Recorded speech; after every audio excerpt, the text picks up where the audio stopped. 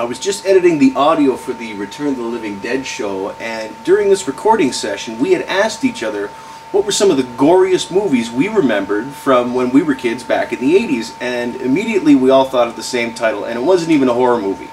And it was a fun little conversation, so this time our cutting room floor segment is going to be on Paul Verhoeven's ROBOCOP.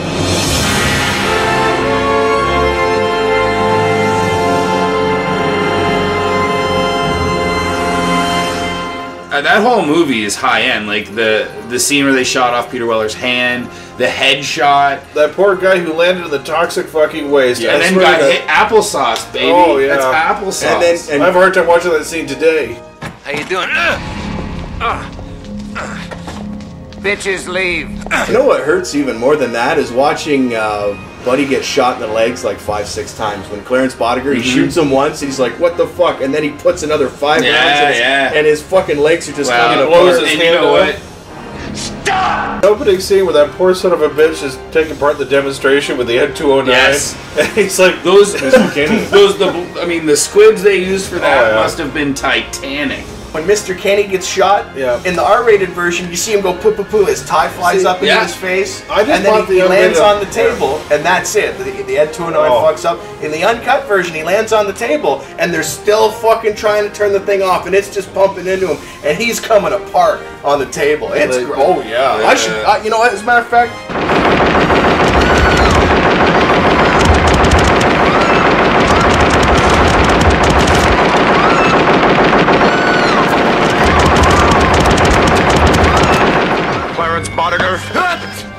You are under arrest. You have the right to remain silent. Fuck you! Kurtwood Smith is epic in that range. That guy's at such acting range. You burned the fucking money! I had to blow the door. What do you want? It's as good as Mark, you asshole! You stupid asshole! What do you want? Got a couple on tail. Kids nowadays who don't have RoboCop as a reference wouldn't have loved him the way we do. He was also the warden in Fortress, too. He's Boddicker all day to me. He will never be anyone but Boddicker. So to see him as Red Foreman was surreal. Shit. Just give me my fucking phone call.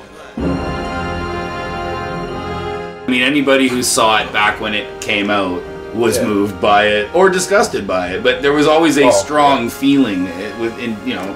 Paul Verhoeven is an absolute artisan when it comes to violence. He's a madman. He's an insane genius. Drop it. Dead or alive, you are coming with me.